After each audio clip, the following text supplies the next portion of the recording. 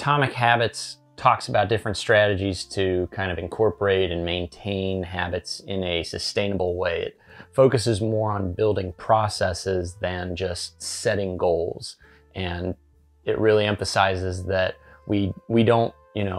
rise to the level of our goals. We fall to the level of what our processes are. So it really focuses on process improvement and making it so that whatever your process is for whatever it is you want to achieve is as sustainable as it can be. Some of the more practical ways that Atomic Habits helps you build those systems are things like habit stacking, where you stack different habits one next to the other in a way that cues your mind to go into the next habit once you've finished a previous habit.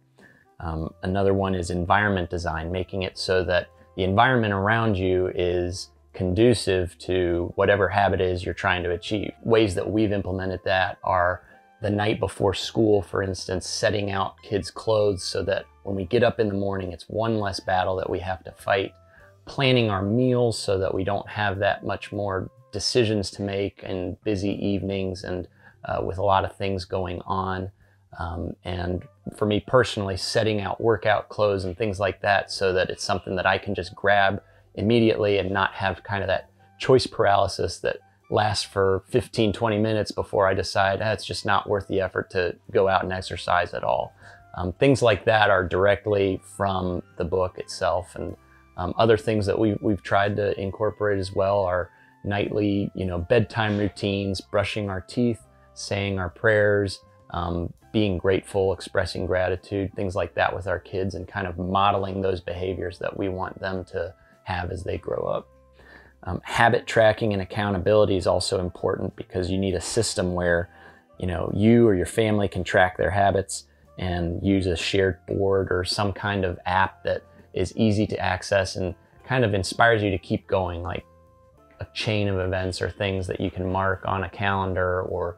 different streaks that are encouraging and ways to keep going. And then I think that consistency and routine are really important, and something that helps you kind of maintain that system in place so that you have sort of that building block of each day you're doing the same thing, and over time it becomes regular and a natural habit for you to continue doing. When you bring everybody into the fold, there's that sense of ownership to it, but it's also something that the kids, it's the best way for them to learn, and it's the best way for them to for it to sink into them. It's one thing to tell them something, but when we can model it as parents, and when they can see us doing it and they know that it's important to us, it's something that we prioritize, and if we're doing it, then it's got to be good for something. And so that's something that we've seen kind of over the years as we've been trying to build those habits, and not always perfect, but trying to make lasting systems for our family that are sustainable over time.